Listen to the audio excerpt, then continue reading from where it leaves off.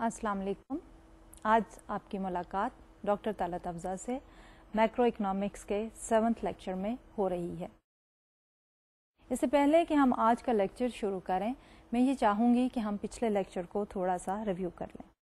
आपको याद होगा कि पिछले लेक्चर में हमने बात शुरू की थी ग्रॉस डोमेस्टिक प्रोडक्ट या जीडीपी की। हमने कहा किसी भी इकोनॉमी की ओवरऑल मेजर को, इकोनॉमिक परफॉर्मेंस को मेजर करने के लिए हमें जो कॉमनली यूज्ड मेजर्स अवेलेबल हैं वो है ग्रॉस डोमेस्टिक प्रोडक्ट और दूसरी जो है वो दैट इज दी जीएनपी और दी ग्रॉस नेशनल प्रोडक्ट। तो पिछले लेक्चर में बेसिकली हमने इन्हीं दो कॉन्सेप्ट्स को एलैबोरेट किया और हमने शुरू किया था अपना लेक्चर जिसमें हमने कहा कि what is the difference between the gross domestic product and the gross national product. उसमें हमने कहा कि अगर domestically available factors of production को यूज करके जो हम आउटपुट हासिल करते हैं that is gross domestic product, यानी कि हमारे नेशनल बाउंड्रीज के अंदर जो फैक्टर्स ऑफ प्रोडक्शन अवेलेबल हैं रिगार्डलेस ऑफ द नेशनैलिटी, उसको यूटिलाइज करके हम जो आउटपुट हासिल करते हैं वो ग्रॉस डोमेस्टिक प्रोडक्ट होती है। इसके बाद हमने कहा ग्रॉस नेशनल प्रोडक्ट में हम ये कहते हैं कि हमारे पास वो सारी आउटपुट जो कि नेशनल्स ऑफ दैट कंट्री जो है वो प्रोड्यूस करते हैं, whether they are with in that country और they are outside the country. The difference between the gross national product and the gross domestic product is the payment to the factors of production foreign to the country minus the payment into our country. इसके बाद हमने इनसे ही related और measures जो हैं उनकी बात की। हमने कहा ग्रॉस नेशनल प्रोडक्ट में से अगर हम इनडायरेक्ट बिजनेस टैक्सेस निकाल दें तो हमारे पास जो है वो नेशनल इनकम आ जाती है, यानी income to the all factors of production in a particular economy during a particular period of time. फिर नेशनल इनकम में से फर्दर हम अगर कुछ एडजस्टमेंट्स करते हैं तो हमारे पास पर्सनल इनकम आ जाती है और वो एडजस्टमेंट्स थी हमारी कि कारपोरेट प्रॉफिट्स माइनस करके डिविडेंड्स ऐड बैक कर देते हैं और फिर उसके बाद नेट इंटरेस्ट पेमेंट्स सब्ट्रैक्ट करके हम जो है इंटरेस्ट इनकम को ऐड बैक कर देते हैं और इसके साथ साथ हम गवर्नमेंट से रिलेटेड एडजस्टमेंट्स भी करते हैं जिसमें हम ये कहते हैं कि सोशल सिक्योरिटी कंट्रीब्यूशंस या any other contribution to the welfare हम उसको सब्ट्रैक्ट करके ट्रांसफर पेमेंट्स को ऐड बैक कर लेते हैं। तो जब हमारे पास पर्सनल इनकम आ जाती है तो पर्सनल इनकम में से अगर हम डायरेक्ट टैक्सेस जो हैं वो सब्ट्रैक्ट कर दें तो we get what is known as the disposable personal income. तो ये डिस्पोजेबल पर्सनल इनकम जो है that is available to the consumers to spend on the goods and services और to save a part out of that income. फिर इसके बाद हमने बात की कंज्यूमर प्राइस इंडेक्स की और हमने कहा कि consumer price index basically is a reflection of के how our prices are increasing. उसमें से कंज्यूमर प्राइस इंडेक्स की चेंजेस को देखते हुए we can also talk about the rate of inflation. और फिर हमने कहा कि पिछले लेक्चर में जब हमने जीडीपी डिफ्लेटर की बात की थी तो जीडीपी डिफ्लेटर की मदद से भी हमने इन्फ्लेशन रेट जो है वो कैलकुलेट किया था। दोनों ही मेजर से जब हम इन्फ्लेशन रेट कैलकुलेट करते हैं it basically comes closer to each other, लेकिन थोड़ा बहुत डिफरेंस जो है that does exist because of this certain inclusion in the GDP deflator and certain principal while we are calculating the consumer price index. इसके बाद हमने chain weighted measure of price level की भी बात की और जब हमने इन्फ्लेशन रेट की बात की तो उससे रिलेटेड इश्यू जो है हमेशा अंडर डिस्कशन रहता है that is of the unemployment. तो हमने बात की कि unemployment is one of the key issues for the macro economist. तो इस सिलसिले में हमने डिफाइन किया कि हमारे पास जो टोटल पॉपुलेशन है उसको हम डिवाइड कर सकते हैं इनटू 3 सेगमेंट्स। एक सेगमेंट है जो कि वर्कफोर्स में शामिल है और दूसरा सेगमेंट है जो कि वर्कफोर्स का पार्ट नहीं है। جو سیگمنٹ جو کہ ورک فورس کا پارٹ نہیں ہے اس میں ہمارے پاس elderly people and the people under the age of 18 شامل. جب ہم لیبر فورس کی بات کرتے ہیں تو لیبر فورس میں ہمارے پاس فردر 2 کیٹیگریز آتی ہیں, employed and the in employed. Employed labour force وہ ہے جو کہ is already working on the production of certain goods or services. Unemployed وہ ہیں the individuals who are willing to work but they are unable to find a good or suitable work. دونوں کو جب ہم ایڈ اپ کرتے ہیں تو ہمارے پاس لیبر فورس آ جاتی ہے, اور جب ہم انمپلائمنٹ ریٹ کی بات کرتے ہیں تو انمپلائمنٹ ریٹ میں ہم لیتے ہیں number of people unemployed as a ratio to the labour force. پھر بات کرتے ہیں اس کے ساتھ ساتھ ریلیٹڈ ایک میئر جو کہ کامنلی جو ہے ہم یوز کرتے ہیں اور یہ کرتے ہیں whenever we are talking about the economy of any particular country, تو وہ ہے لیبر فورس پارٹیسپیشن. تو اس لیبر فورس پارٹیسپیشن میں ہم لیتے ہیں ratio of the labour force to the total population, کہ ٹوٹل پاپولیشن میں کتنے لوگ جو ہیں وہ لیبر فورس کا پارٹ ہیں. اور فائنلی جو ہے ہم نے ریلیشن شپ دیکھا between the G D P growth rate and the unemployment rate with the help of the اوکنس لا. یہ اوکنس لا بیسیکلی اسٹیٹس کہ دیر از a negative relation ship between unemployment rate and the G D P growth rate, کہ اگر ہمارا unemployment rate بڑھ جاتا ہے تو ہماری جی ڈی پی گروتھ جو ہے وہ کم ہو جاتی ہے, اور اگر انمپلائمنٹ ریٹ کم ہو جائے گا تو ڈیفینیٹلی پروڈکشن ایکٹیویٹی جو ہے وہ زیادہ ہو رہی ہے تو G D P growth rate جو ہے وہ بھی بڑھ جائے. یہ تو تھا over view of the previous lecture. آج کے لیکچر میں basically we are still talking about the G D P, لیکن اس جی ڈی پی کو ہم ایک اور اینگل سے دیکھ رہے ہیں کہ ابھی تک ہم نے یہ دیکھا تھا کہ جی ڈی پی کو میئر جو ہے وہ کس طرح کرتے ہیں, اور میئر کرنے کے بعد اب ہم یہ دیکھنا چاہ رہے ہیں کہ اس جی ڈی پی کی جو ہے وہ میئرمنٹ کے بعد ریلیشن شپس جو ہیں آپس میں مختلف ویریبلس کے کیا ہیں, اور یہ جی ڈی پی ڈٹرمن کیسی ہوتی ہے with inter action of certain economic variables. اور اس کو کرنے کے لیے, انڈرسٹینڈ کرنے کے لیے we definitely need certain models. تو ہم ایک ماڈل لیں گے اور اس کے ساتھ جو ہے وہ جی ڈی پی کو ایکسپلین کریں گے. اس کے ساتھ ساتھ جب ہم ماڈل لے کے جی ڈی پی کو ایکسپلین کر رہے ہیں تو ہم over all performance of the G D P in the letter part of our lectures جو ہے کمنگ لیکچرز میں, ناٹ ان ٹوڈیز لیکچر, وہ بھی ہم دیکھیں گے. جی ڈی پی اور اس کے لیے جو ہم ماڈل لیں گے بیسیکلی ہم ان سارے ماڈلس میں جن کوشچنس کو ایڈریس کریں گے ان کی کوشچنس کے ایشوز کو دیکھیں گے, کیا کیا کوشچنس ہیں جو کہ فیس کرتے ہیں ایک economy while talking about the determination of the GDP. جب اس ایریا کو کور کر لیں گے ہم, یعنی کہ جی ڈی پی اس کی determination with the help of the model, then we are going to look at the factor price determination.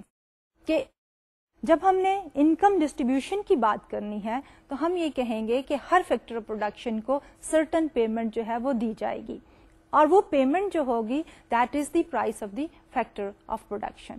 تو ہم یہ دیکھنا چاہیں گے کہ اس فیکٹر پروڈکشن کی پرائسز جو ہیں, یا ساروں کی پرائسز یا ایک سیپریٹ فیکٹر پروڈکشن کی انڈیپینڈنٹلی پرائسز جو ہیں وہ کس طرح ڈٹرمن ہوتی ہیں. اور ان فیکٹر پرائس ڈٹرمنیشن کی فائنلی جو ہوگی ہم فردر ایلیبوریٹ کریں گے with the help of the other side of the story, جو کہ ہے ہمارے پاس اسٹوری کے ہماری ڈیمانڈ سائڈ جو ہے consumption, investment, government spending and net exports جو ہیں وہ کس طرح جو ہے ڈیمانڈ کو ڈٹرمن کرتے ہیں. تو سب سے پہلے جو ہم دیکھتے ہیں دیر آر سرٹن کی ایشوز اور کی question which should be addressed. اب ان کی کوشچنس میں جو سب سے بیسک کوشچن ہے وہ یہ ہے کہ ہاؤ مچ ٹو پروڈیوس, یعنی جی ڈی پی میں سب سے پہلا کوشچن یہ ہے کہ ہم کتنا پروڈیوس کریں گے. اور اس کوشچن کو ہم یہ دیکھیں گے کہ ہماری پروڈکشن لیول جو ہے that is dependent on two things. One is the in put prices یا level of the in پٹس, to begin with, we just simply ignore the prices and we will simply focus on the level of inputs कि हमारे पास कितनी inputs जो हैं वो available है, and then उसके बाद हम ये देखेंगे कि हमारी प्रोडक्शन टेक्नोलॉजी क्या है, यानी इनपुट्स को हम किस तरह कंबाइन करके एक स्पेसिफिक आउटपुट जो है वो हासिल करते हैं. फिर उसके बाद हम बात करेंगे या कि एक क्वेश्चन जो होता है इसके बाद प्रोडक्शन के बाद कि how this output should be distributed, किस तरह आउटपुट को हम डिस्ट्रीब्यूट करेंगे. बाय द वे, जब हम बात करेंगे प्रोडक्शन की, पैदावार की और उसकी डिस्ट्रीब्यूशन की, तो we definitely will follow certain models. तो जब हम प्रोडक्शन की बात करेंगे तो will follow the classical model, and then when we will talk about the distribution of the income, तो हम जो कॉमनली एक्सेप्टेड मॉडल है, न्यू क्लासिकल मॉडल, हम उसकी बात करेंगे. और फिर उसके बाद जब हम कहते हैं कि क्या पेमेंट करेंगे फैक्टर्स ऑफ प्रोडक्शन को, किस तरह इनकम को डिस्ट्रीब्यूट करेंगे, तो then we will talk about कि what determines the level of demand in a particular society, जिसमें हमारे पर consumption, investment, government spending as a demand जो है वो आती है. और फाइनली जो है हम देखेंगे कि जब हमने सप्लाई साइड कवर कर ली with the production and then demand side cover कर ली with the investment, consumption and the government spending, तो किस तरह हमारी मार्केट्स, गुड्स मार्केट और लोनेबल फंड्स मार्केट में इक्विलिब्रियम जो है वो किस तरह हासिल किया जाता है. तो इस पर्टिकुलर मॉडल को यूज करते हुए, क्लासिकल मॉडल को and then new classical model को, when we will try to answer these questions, तो one good starting point is के we go back to the flow diagram. आपको याद होगा कि पिछले लेक्चर में हमने एक सिंपल इकोनॉमी ली थी, जिसमें हमने लिया था house hold as one sector and then firm as another sector, यानी उसमें हमने गवर्नमेंट को जो है वो शामिल नहीं किया था. लेकिन अब हम इसी फ्लो डायग्राम को थोड़ा सा एक्सटेंड करते हुए हम जो है गवर्नमेंट को भी इंक्लूड करेंगे. It will become more closer to the practical life. तो we have the firms as one player, then we have the government another player, and then the house hold, यानी देयर आर 3 प्लेयर्स और 3 actors, and वो 3 actor जो हैं they are groups. Government as one group, firms as another group, and the government as a third group. इसके साथ साथ में, जैसा कि आप इस स्लाइड पे देखते हैं, we are also talking about various markets. एक मार्केट जो है that is markets for the factor of production, then उसके बाद है हमारे पास financial market, and finally जो है हमारे पास है markets for goods and services. इस फ्लो डायग्राम को अगर हम देखें, and we start with the house hold, जैसे कि हमने पिछले लेक्चर्स में भी कहा था कि हाउस होल्ड का क्या रोल है, कि हाउस होल्ड बेसिकली प्रोवाइड करता है फैक्टर्स ऑफ प्रोडक्शन. और अगर हम फॉर सिंपलिसिटी अज्यूम करें कि हमारे प्रोडक्शन में 2 ही फैक्टर्स ऑफ प्रोडक्शन यूज हो रहे हैं, one is the labour and the other is the capital. जब हम लेबर की बात करते हैं तो house hold provides the labour services. Capital भी हम एज्यूम करते हैं कि हमारा जो हाउस होल्ड है वो सेविंग्स करता है, एंड देन फ्रॉम देयर हमारा वो सेविंग्स जो है फ्लो करती हैं टू दी फाइनेंशियल मार्केट, या जो कैपिटल ओन करता है हाउस होल्ड उसको बिजनेस में जब यूज करता है. देयर कैन बी 2 पॉसिबिलिटीज कि हमारे बिजनेस के जो ओनर है वो दूसरे से रेंट आउट कर रहे हैं capital, that is one way, and the other is कि अगर वो अपना कैपिटल यूज कर रहे हैं तो अपने कैपिटल की भी एक अपॉर्चुनिटी कॉस्ट होती है जिसकी उनको पेमेंट होनी चाहिए, जिसके लिए उनको कंपनसेट करना चाहिए. So looking back on the flow diagram here, house hold जो है सबसे पहले जो है क्या प्रोवाइड करता है, it provides the services to the markets for goods and services, जो कि फर्म जो है वो उनकी सर्विसेज लेके उससे जो है वो पैदा करती है. लेकिन जब फर्म जो है फैक्टर्स ऑफ प्रोडक्शन लेती है तो उससे जो है फैक्टर्स ऑफ प्रोडक्शन की पेमेंट करती है. हमने इन बिटवीन जो है markets for the factors of production रखी है. फैक्टर्स ऑफ प्रोडक्शन में से, हाउस होल्ड में से फैक्टर्स ऑफ प्रोडक्शन फ्लो करते हैं to the markets for the factors of production, and from there it goes to the firm. In return firm से जो है पेमेंट आती है, और दैट पेमेंट जो है that flows to the markets for the factors of production, and then From there it takes the form of the income and it flows to the household, flows back to the household. अब household जो है इस income को किस तरह utilise करता है? There are two things. सबसे पहले तो ये है कि उसमें से, जैसे कि अभी हमने पहले भी कहा था कि हमारे पास जब पर्सनल इनकम से हासिल करनी होती है तो हम टैक्सेस के लिए एडजस्ट करते हैं. पर्सनल इनकम में से जब हम टैक्सेस माइनस कर देते हैं, डायरेक्ट टैक्सेस, तो we get what is known as the disposable personal income. तो डिस्पोजेबल पर्सनल इनकम में हम क्या कर रहे हैं? हाउस होल्ड जो है page taxes to the government. तो आप देखें that arrow, house hold is paying taxes to the government from there income.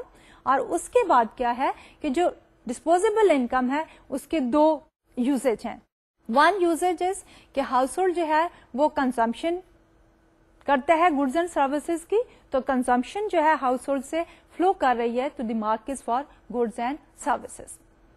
दूसरा क्या है? The part of the disposable income which is not spend on the consumption is known as the saving. तो वो जो saving है that is going from the house hold to the financial markets. That saving basically is the private saving, क्योंकि house hold जो है जो भी saving करता है that is the private saving. आगे चल के हम देखेंगे कि जब हम total saving of an economy की बात करते हैं तो उसके दो कंपोनेंट होते हैं. एक प्राइवेट सेविंग जो कि कंज्यूमर से आती है और एक पब्लिक सेविंग जो कि गवर्नमेंट से आती है. और वो जो है saving that is related to the budget surpluses and the deficits. तो उनको हम आगे जाकर मजीद एक्सप्लेन करेंगे. But for the time being हमारी जो डिस्पोजेबल पर्सनल इनकम है फॉर द हाउस होल्ड उसके दो यूजेज है. एक है वो कंजम्पशन गुड्स एंड सर्विसेज पे और दूसरी है सेविंग्स. कंजम्पशन जो है that will flow to the markets for goods and services as is reflected on this slide. और जबकि सेविंग्स जो है the private saving will flow to the financial markets. अब फाइनेंशियल मार्केट जो है उसमें से इन्वेस्टमेंट्स जो है that will flow to the markets for goods and services. लेकिन दूसरी तरफ जब हाउस होल्ड ने कंजम्पशन की है in the markets for goods and services, that consumption becomes the revenue for the firm and therefore firm's revenue is flowing back to the firm. On the other hand, when we are looking at the financial market, तो financial market में क्या है कि हमारे पास private savings I from the individuals और उसके साथ that has been converted into the investments and that investment is being made in the markets for the goods and services. दूसरी तरफ हमारे पास आता है the role of the government. अब government का जो रोल है is three dimensional. First is कि government is collecting taxes from the household and then government is spending that revenue because the tax basically is the source of revenue for the government. So government is spending that in the form of the government purchases. Then what is the relationship between the financial market and the government?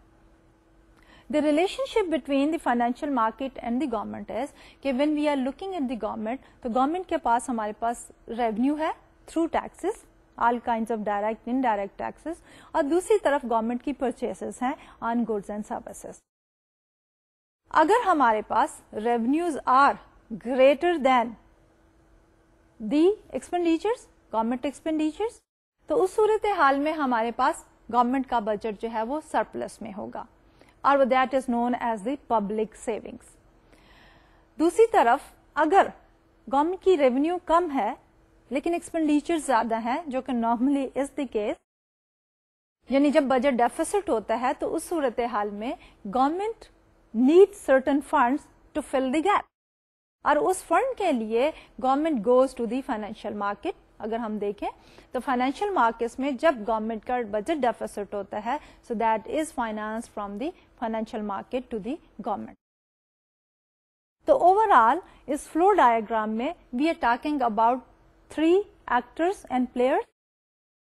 One is the house hold, the other is the firm and the third is the government. Then we are talking about the three markets. We are talking about the goods market, goods and services market. We are talking about the financial markets and we are talking about the factors of production market. goods and services, they are flowing from the firms to the household, and then factors of production में household जो है अपनी services they are providing them to the firms, and then जो income generate होती है household की, उसमें से कुछ वो consume करते हैं, कुछ वो save करते हैं, और वो saving जो है that flows to the financial market, और जहाँ से वो saving जो है convert होती है into investment, and the investment is made in the goods and services market. Financial market से हमारी फर्म्स भी बोरो करती हैं और इन्वेस्ट करने के लिए, और दूसरी तरफ फाइनेंशियल मार्केट से हमारी गवर्नमेंट जो है वो भी बोरो करती है फाइनेंस करने के लिए अपने बजट डेफिसिट्स को. तो इस फ्लो डायग्राम के बाद हम जो है एक पर्टिकुलर मॉडल जो है यूज करेंगे टू एक्सप्लेन कि किस तरह ऑटोमेटिकली हमारी मार्केट जो है वो क्लियर हो जाती है. लेकिन इसमें हम एक अजम्पशन जो है वो जरूर रखेंगे. उस अजम्पशन में हम ये क्या कह रहे हैं कि प्रीवियस लेक्चर में जैसा आपको याद होगा हमने कहा था GDP from the expenditure approach has 4 components. We said GDP is equal to C plus I plus ji plus net export. लेकिन यहां हम फॉर सिंप्लिसिटी अज्यूम करेंगे कि it is a closed economy. इस सिंपल मॉडल में हम ये सोच रहे हैं, ये अज्यूम कर रहे हैं कि हमारी इकोनॉमी जो है is not interacting outside the country. हमारे इंपोर्ट्स एंड एक्सपोर्ट्स जो हैं वो नॉन एग्जिस्टेंट हैं. इसलिए हमारे जीडीपी के 3 कंपोनेंट हैं. हम कहते हैं GDP is equal to C plus I plus जी. उसके बाद हम इसी की मॉडल की सप्लाई साइड को देखते हैं, और सप्लाई साइड में हम देखते हैं कि कितनी आउटपुट जो है वो प्रोड्यूस होती है, और उसमें डिमांड एंड सप्लाई किस तरह इंटरएक्ट करके फाइनल जो है हमारे पास आउटपुट लेवल जो है वो डिटरमिन करता है. और उसमें हम ये देखेंगे कि फैक्टर प्राइसेस जो है वो किस तरह डिटरमिन होती हैं, और उन फैक्टर प्राइसेस को देखते हुए आउटपुट लेवल्स जो है वो किस तरह डिसाइड होते हैं. लेकिन through out this model we will be making simplified assumptions here and there. अब इन अजम्पशंस का जो बेसिक पर्पस है वो क्या होता है? अजम्पशंस का बेसिक पर्पस ये होता है कि to hold some of the variables constant in order to see clearly the relationship between the rest of the variables. इसके बाद हम आएंगे demand side of the model, और डिमांड साइड पे हम देखेंगे कि determinants for C, I and जी. और फाइनली हम इस मॉडल में इक्विलिब्रियम कंडीशन को देखेंगे कि इक्विलिब्रियम में डिमांड एंड सप्लाई जो है मिलके किस तरह गुड्स मार्केट का इक्विलिब्रियम डिटरमिन करती हैं, और दूसरी तरफ जो है वो लोनेबल फंड्स मार्केट का इक्विलिब्रियम जो है वो डिटरमिन करती हैं. तो हम शुरू करते हैं अपने पहले क्वेश्चन के साथ कि how much a firm should produce. तो how much a firm should produce is dependent on 2 things. One is the factors of production and the other is the technology of production. तो हम शुरू करते हैं factors of production के साथ. यानी ये फैक्टर्स ऑफ प्रोडक्शन जो है यही हमारी इनपुट्स होती हैं. फॉर सिंप्लिसिटी हम अज्यूम करते हैं कि से there are only 2 factors of production. K stands for the capital and L that stands for labor. उसके बाद हम बात करेंगे टेक्नोलॉजी ऑफ प्रोडक्शन की. जो पेमेंट हम करते हैं to the capital that is donated by the capital letter are, the return on capital. और जो पेमेंट हम करते हैं टू द एल और the labour that is donated by the wage rate और डब्ल्यू. अब इसके बाद जब हम फैक्टर्स ऑफ प्रोडक्शन की बात कर रहे हैं, हम कह रहे हैं 2 ही फैक्टर्स ऑफ प्रोडक्शन है, तो हमें अब टेक्नोलॉजी ऑफ प्रोडक्शन की तरफ आना है, क्योंकि inputs and the technology of production that determines the level of output. तो अब जब हम टेक्नोलॉजी की बात करते हैं तो what we need here is a production function.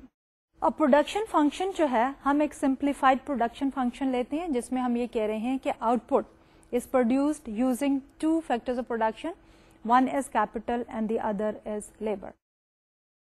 Yani we write down y is equal to f of k and l. अब ये जो हमारा प्रोडक्शन फंक्शन है, they can take different form. Later on will talk about कि corp Douglas production function है और दूसरी भी हमारे पास फंक्शनल फॉर्म्स हैं. But for the time being will talk about an assumption, और वो अजम्पशन ये है कि हमारा प्रोडक्शन फंक्शन जो है that is having constant return to scale. अब कांस्टेंट रिटर्न टू स्केल का क्या फिलॉसफी है? The philosophy of the constant return to scale is कि अगर हम अपने इनपुट्स जो हैं डबल कर दें, हमारी आउटपुट जो है वो भी डबल हो जाएगी. यानी कि अगर हम पहले 100 यूनिट्स ऑफ लेबर ले रहे थे और 50 यूनिट्स ऑफ कैपिटल ले रहे थे and we were getting 200 units of output. अब अगर हम अपनी लेबर डबल कर दें फ्रॉम 100 टू 200, कैपिटल डबल कर दें फ्रॉम 50 टू 100, तो हमारी आउटपुट जो है वो डबल हो जाएगी फ्रॉम 200 यूनिट्स टू 400 यूनिट्स. तो इसके स्पेसिफिकली अगर हम देखना चाहें कि how we are going to express the production function, so let's look at this particular slide here.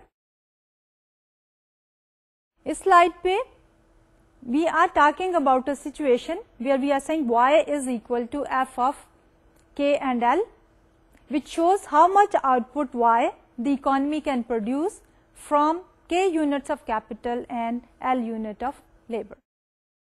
It reflects the economy's level of technology as well. The production function basically tells us कि अगर हम inputs को किसी combination में use करते हैं तो resultantly हमारे पास output कितनी होती है. तो जैसा कि मैंने पहले कहा कि हम assume कर रहे हैं कि हमारा जो production function under consideration है वो constant returns to scale exhibit कर रहा है. यानी कि अगर हम आउटपुट को डबल, इनपुट्स को डबल करेंगे तो हमारी आउटपुट जो है वो भी डबल हो जाएगा. अब इस मॉडल की हम थोड़ी सी assumptions जो हैं वो लेते हैं, because whenever we are talking about the model, तो model is explaining the relationship between 2 or more variables, and उस मॉडल की उस रिलेशनशिप को देखने के लिए we need to make certain assumption ताकि हम दूसरे इम्पैक्ट्स को आइसोलेट कर सकें. तो here as is mentioned on this slide here, we have 2 basic assumptions of this model. We are saying that technology is fixed, and number 2, the economy's supplies of capital and labor are fixed at k is equal to k bar and L is equal to L bar. So what are we saying here? We are saying that for a given time period, जो हम analysis कर रहे हैं उसमें हमारी technology और production है that is fixed, यानी उसमें कोई टेक्नोलॉजिकल इम्प्रूवमेंट या चेंज नहीं आ रही है. हम उसी टेक्नोलॉजी के लेके उसी कॉम्बिनेशंस में इनपुट्स को यूज करते हुए एक स्पेसिफिक लेवल ऑफ आउटपुट जो है वो पैदा कर रहे हैं. अब उस आउटपुट को जब हम पैदा कर रहे हैं हम अज्यूम कर रहे हैं कि that is constant return to scale.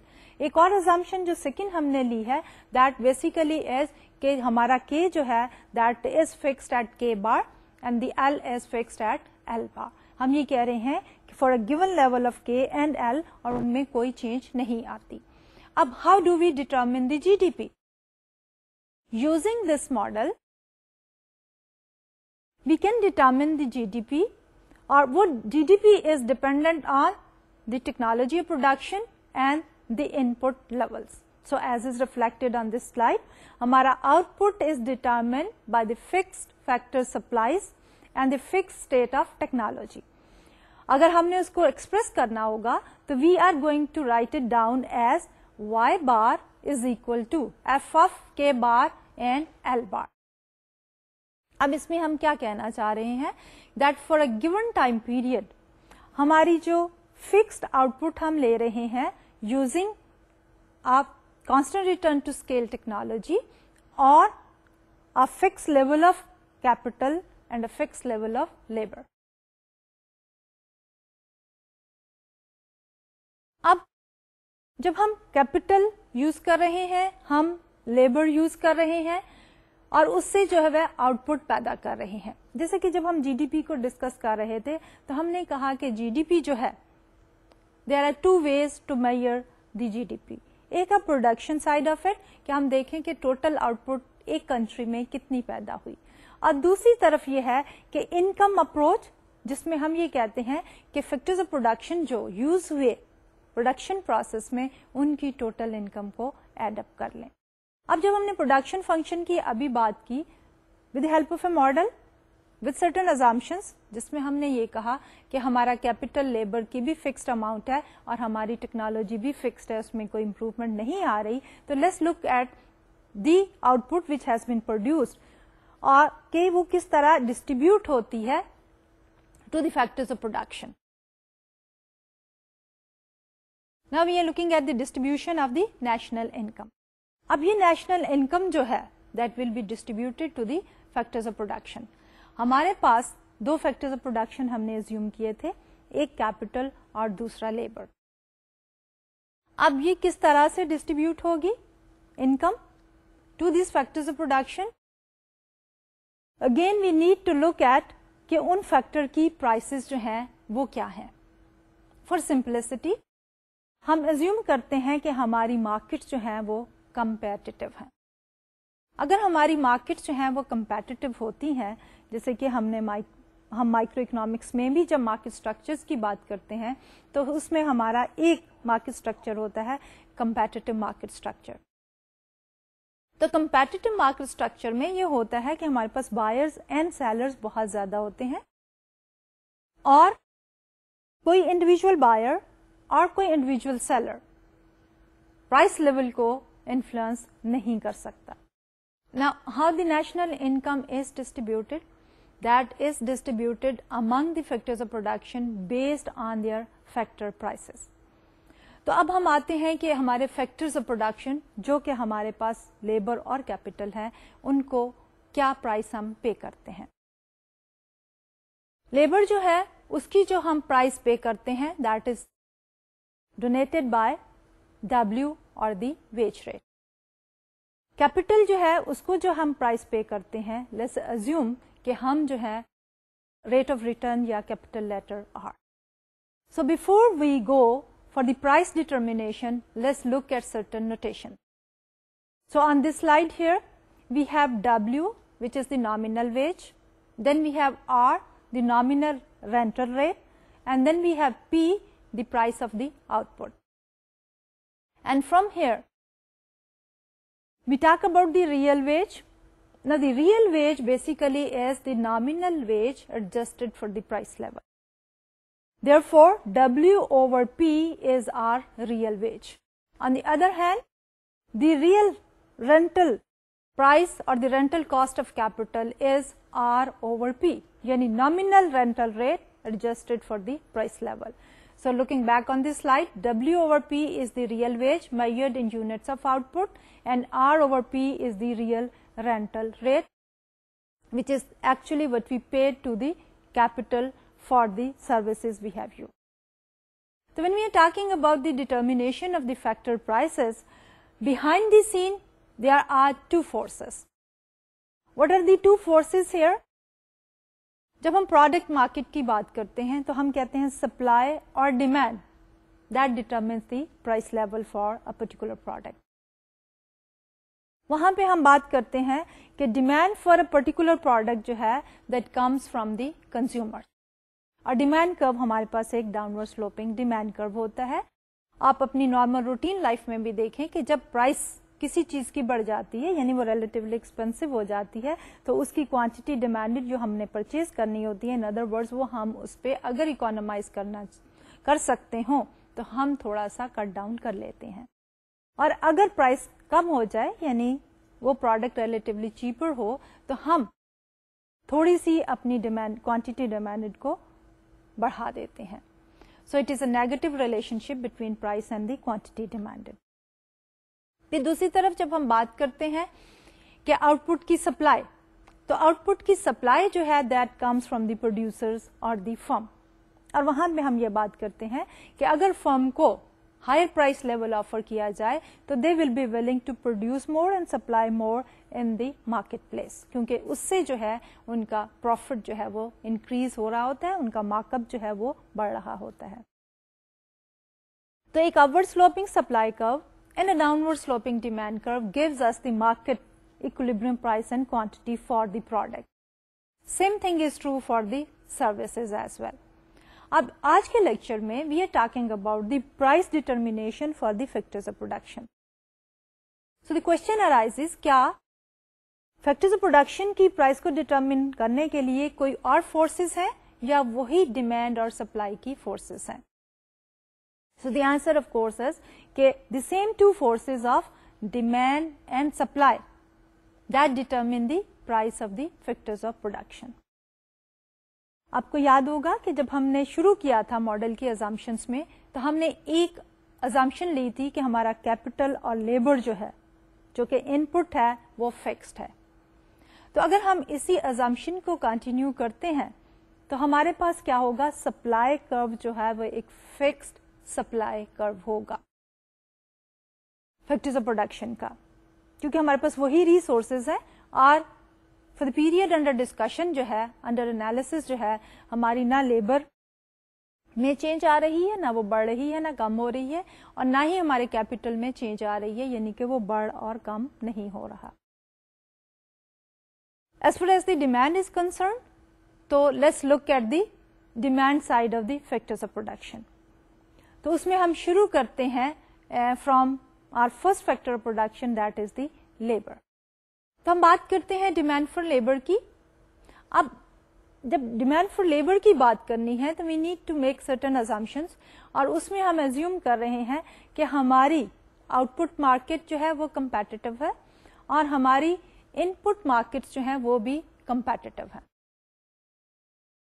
तो जब हमारे पास आउटपुट मार्केट में परफेक्ट कंपटीशन होता है, जैसा कि मैंने पहले डिस्कस किया है, तो उसमें हमारे पास क्या होता है कि there are large number of buyers, there are large number of sellers.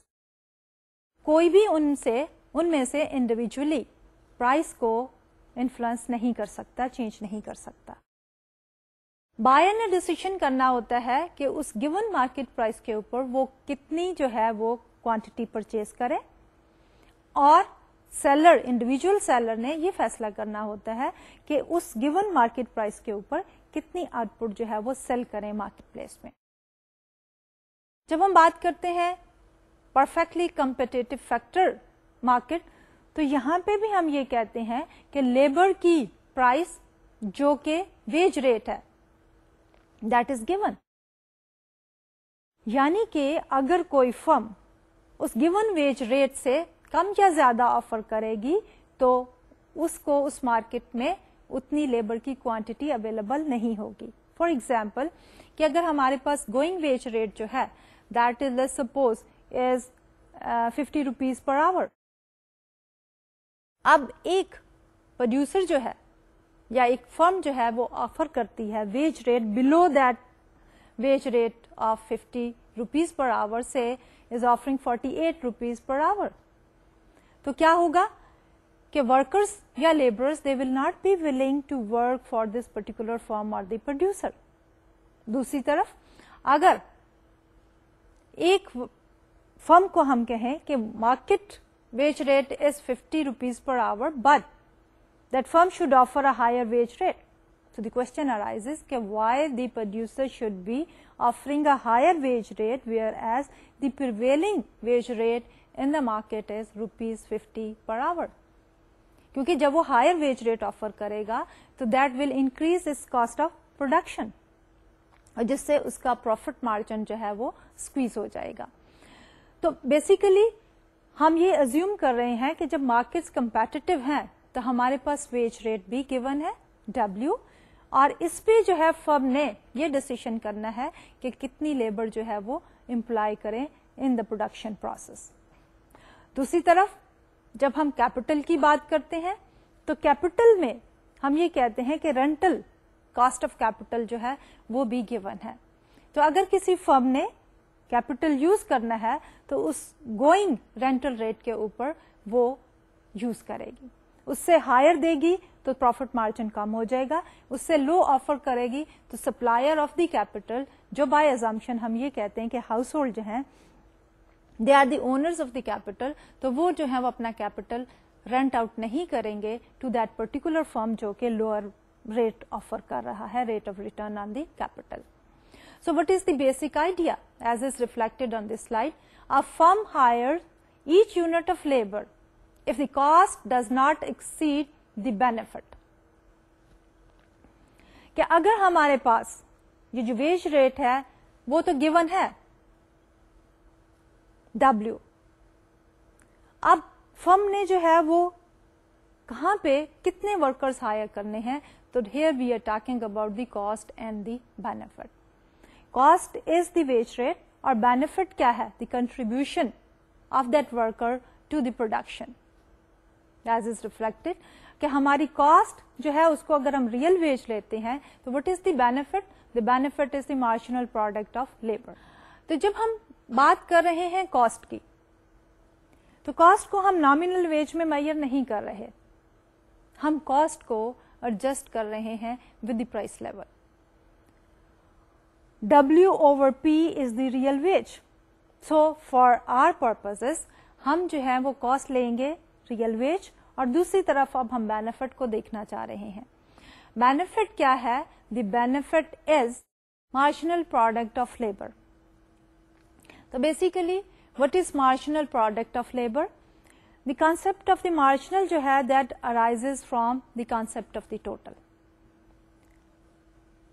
Marginal is the change in the total due to the addition of one more unit.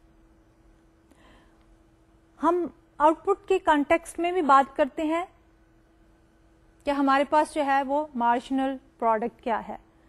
ہم کہتے ہیں اگر ٹوٹل آؤٹ پٹ جو ہے ہماری 100 یونٹس ہے اور وہ بڑھ کے 120 ہو گئی ہے, تو مارجنل چینج کیا ہے, 100 سے 120 از 20 یونٹس. تو جب ہم لیبر کے کانٹیکسٹ میں بات کرتے ہیں تو ہم کہتے ہیں marginal product of the labour is what, کہ ٹوٹل جو ہماری آؤٹ پٹ تھی by using certain number of labour and certain amount of capital, there was certain total output. اب اگر ہم ایک additional worker جو ہے وہ بڑھا دیتے ہیں, capital remaining the same. اگر ایک additional worker جو ہے وہ بڑھا دیتے ہیں اور اگر ہماری آؤٹ پٹ جو ہے بڑھتی ہے, تو that change in output is the marginal product of labor. اس کو we'll do it with the help of the example, numerical example as well, but notation میں کس طرح ہم کرنا چاہتے ہیں, so that is reflected on this slide here. The extra output the firm can produce using an additional unit of labor holding other inputs fixed. تو یہاں پہ ہم نے کیونکہ دو ہی inputs لی ہیں, ایک capital اور labor, تو we are saying change in total output due to the increase of one unit of labor while the capital remained the same. That can be written as the marginal product of labor is equal to F of K L plus 1, yani the production function having the K units of capital and L plus 1 units of labor minus the output when we had K units of capital and L units of labor. For simplicity, let's take certain numerical example and say we are using 10 units of labor and 10 units of capital and we are having an output of 100 units. Now, if we increase the labor from 10 to 11 units, our capital remaining fixed at 10 units, then what happens to our output level? Now, if the output level increases from 100 units to, let's assume 105. So what is the marginal product of labor for the 11th worker or the 11th unit of labor? So that is 105, the output with 11 units of the labor minus the output with having 10 units of labor. So 105 minus 105 units is the marginal product of labor. اب marginal product of labor جو ہے اس کو ہم total output ہی سے نکالتے ہیں. تو for that let's look at this slide here. کہ here we have a production function on this slide. We are taking labor on the x axis and we are taking output on the y axis. when we have 1 unit of labor or 1 worker, so the output is 10. We increase it to 2, the output increases to 20. When we move to 3 units, then the output is not exactly 30, it is below 30. When further we increase it to 4, then we are not jumping to 40. So what we see here is کہ ہمارے پاس جو production function ہے that is an upward sloping کرو, اور یہ کیا بتا رہا ہے؟ بتا یہ رہا ہے کہ جتنے ہم لیبرز کو بڑھاتے چلے جائیں گے تو ہماری آؤٹ پٹ بڑھے گی, لیکن انیشلی آؤٹ پٹ میں انکریز زیادہ ہوگا, but at a later stage out put میں انکریز جو ہے وہ سبسائڈ کر جائے گا, کم ہو جائے گا. اس کی کیا وجہ ہے؟ اس کی وجہ یہ ہے کہ ہمارے پاس جو کیپٹل ہے اس کی اماؤنٹ فکسڈ ہے. اگر ہمارے پاس 10 مشینز تھیں اور ہمارے پاس 10 ورکرز تھے تو دے was certain level of out put. اگر ہم ان 10 مشینز پہ let's suppose 2 worker per machine کر کے 20 ورکرز کر دیتے ہیں تو آؤٹ پٹ ڈبل ہو سکتی ہے, بیکاز وی آر ایزیومنگ کہ ہمارے پاس جو ہے وہ لیبر بڑھنے سے مشینری کی یوٹیلائزیشن جو ہے وہ آپٹیمم ہو جائے گی.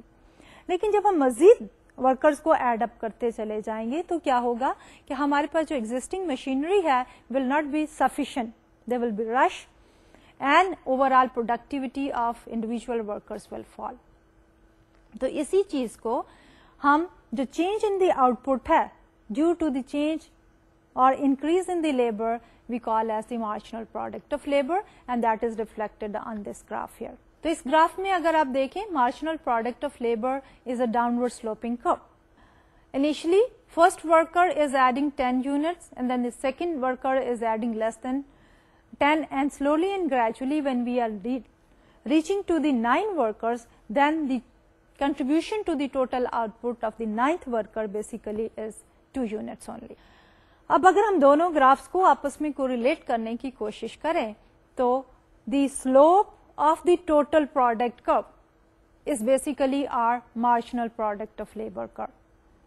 Initially ہمارا ٹوٹل پروڈکشن کا جو کرو تھا that was increasing at an increasing rate, اس کا سلوپ زیادہ تھا, لیٹر آن وہ جو ہے وہ کم ہو گیا, اینڈ اوور آل جو ہے جب ہم ان ریٹ آف چینج کو لیتے ہیں وچ از the marginal product of labour that was a negatively slope downward sloping کرو.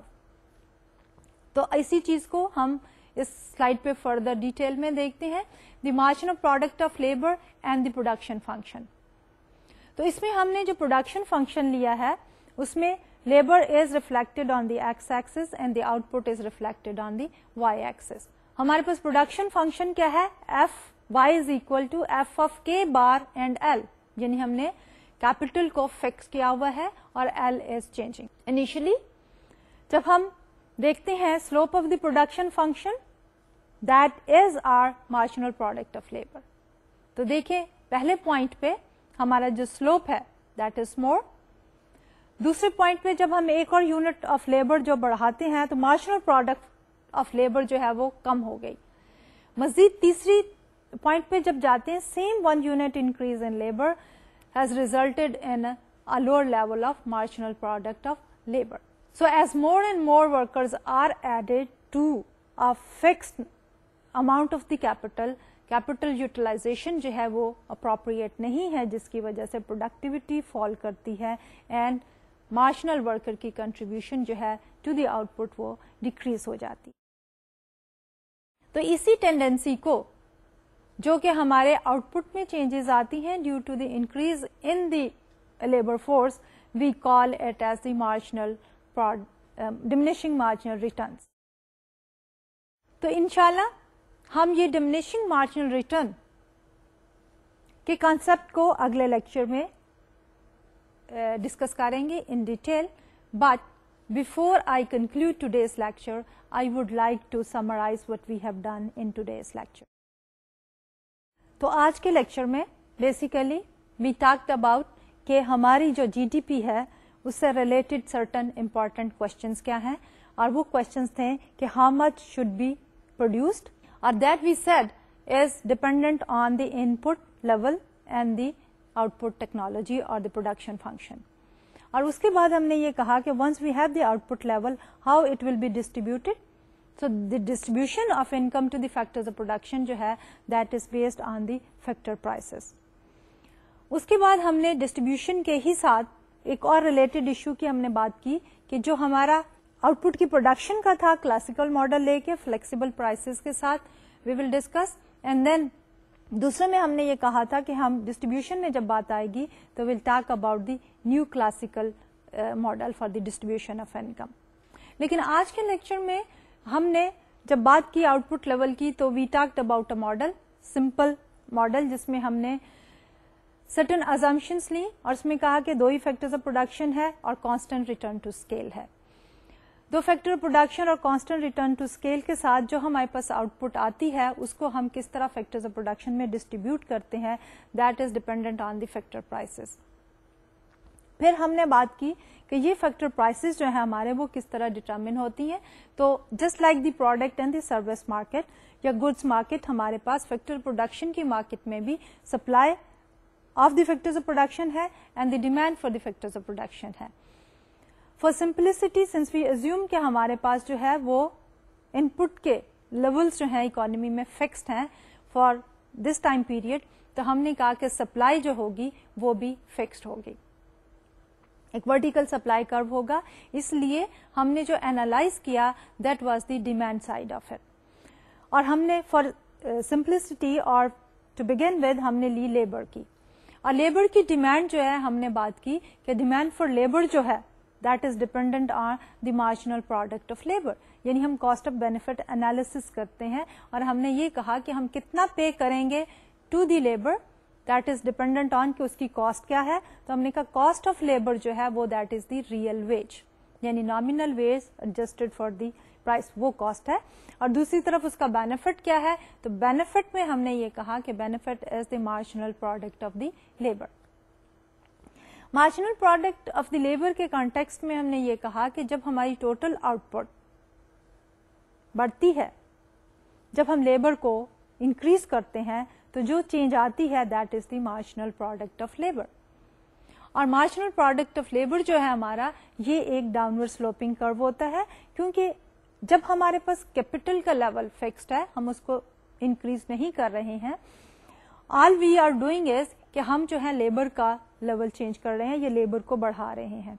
तो जब हम लेबर को बढ़ा रहे हैं और आउटपुट जो है वो बढ़ रही है लेकिन कैपिटल फिक्स्ड है, so that is increasing output but at a decreasing rate. और वही मार्जिनल प्रोडक्ट ऑफ लेबर जो है वो एक डाउनवर्ड स्लोपिंग कर्व था. तो ये तो था हमारा आज का लेक्चर. अगले लेक्चर में इंशाल्लाह हम यही डाउनवर्ड स्लोपिंग ट्रेंड के साथ, जिसको हम diminishing marginal product of labour कह रहे हैं, उसको देखेंगे. कि हम बात करेंगे कि हमारे पास जो है जब हमने factor price of the labour की बात करनी है, डिमांड और सप्लाई की बात करनी है. सप्लाई जो है हमारे पास फिक्स है और लेबर डिमांड जो है that is related to the marginal product of labour. और उसी मार्जिनल प्रोडक्ट ऑफ लेबर के कॉन्टेक्स्ट में हम diminishing marginal return on labour की भी बात करेंगे. इसके बाद हम आएंगे डिस्ट्रीब्यूशन ऑफ द इनकम. तो डिस्ट्रीब्यूशन ऑफ इनकम में बेसिकली हम ये देखेंगे कि how income is distributed to the factors of production, और इसको एक्सप्लेन करने के लिए will assume new classical distribution of income model. और उसके बाद हम जो है demand for the goods and services पे आएंगे, यानी दिस विल कंप्लीट. जब हम डिस्ट्रीब्यूशन ऑफ इनकम तक की बात कर लेंगे तो ये हमारा कंप्लीट कर लेगा supply side of our model. अब हम जब demand side of our model आते हैं कि demand for goods and services जो है वो किस तरह डिटरमिन होती है और उसके क्या क्या कंपोनेंट्स हैं, तो इस सिलसिले में हम एक क्लोज्ड इकोनॉमी को लेके चलेंगे और हम ये देखेंगे कि कंजम्पशन का क्या कंपोनेंट है, इन्वेस्टमेंट का क्या कंपोनेंट है और गवर्नमेंट स्पेंडिंग का क्या कंपोनेंट है, और ये कंजम्पशन किस तरह डिटरमिन होती है, what are the factors behind the determination of consumption. Then investment के डिटरमिन करने के लिए क्या क्या फैक्टर्स हैं और इन्वेस्टमेंट का लेवल किस तरह डिटरमिन होता है, and then the government spending. और फिर जब हमारे पास ये डिमांड साइड कंप्लीट हो जाएगी तो we will relate this demand side of the goods and services to the supply side, and then we'll talk about the equilibrium in the goods market. और goods market में equilibrium के साथ finally जो है हम देखेंगे कि how the equilibrium in the loanable funds market is also determined. Recall करें कि हमने सर्कुलर फ्लो डायग्राम में 3 ही मार्केट्स की बात की थी. एक हमारे पास फैक्टर्स ऑफ प्रोडक्शन की मार्केट थी, देन फाइनेंशियल मार्केट थी, और थर्ड जो है हमारे पास गुड्स एंड सर्विसेज की मार्केट थी. तो हम इन्हीं मार्केट्स को डिस्कस करेंगे जब हम जीडीपी की एलैबोरेशन की बात कर रहे हैं. तो ये तो था हमारा आज का लेक्चर. इंशाल्लाह इन टॉपिक्स के साथ अगले लेक्चर में आपसे दोबारा मुलाकात होगी. इजाजत दीजिए. अल्लाह हाफिज.